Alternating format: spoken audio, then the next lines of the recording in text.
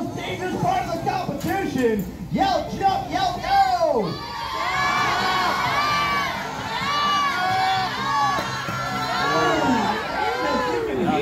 The powerful mouth slams there on Bubba's side. Looks like Cooter got one down. Oh, she was up on Bubba's side. And that team got the first piece.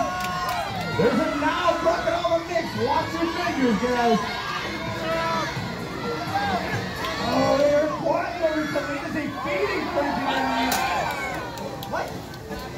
Not in your finger fingers. You got your second piece down? Oh, no, I did not see it. Sorry. All right, one final push. Cooter's team. Go, go, go, go. Final team, you can help them out. Yo, jump. This is the final one. They're jumping left and right. Cooter, feed it to them. They jump. You got it? Yeah. I couldn't see it, man. That would have been a small jump. Look, guys, I only saw one of each of your jumps. So I can't decide the winner. But you know what? The audience, everything. So today we're going to let the audience pick the winner. So Bubba's team, if you guys think Bubba got the highest jumps and should get a job here, make some noise for Bubba! Alright, Cooter's team, if you guys think Cooter got the highest jumps, make some noise for Cooter! Cooter's side was definitely louder.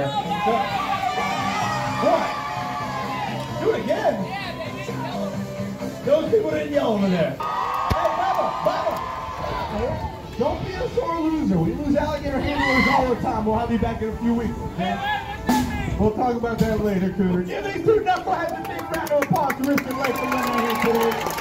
And keep that round of applause going for the real stars they show us high jumping alligators and crocodiles. Thank you guys so much for coming out to Gatorland today. Have a good day. Goodbye.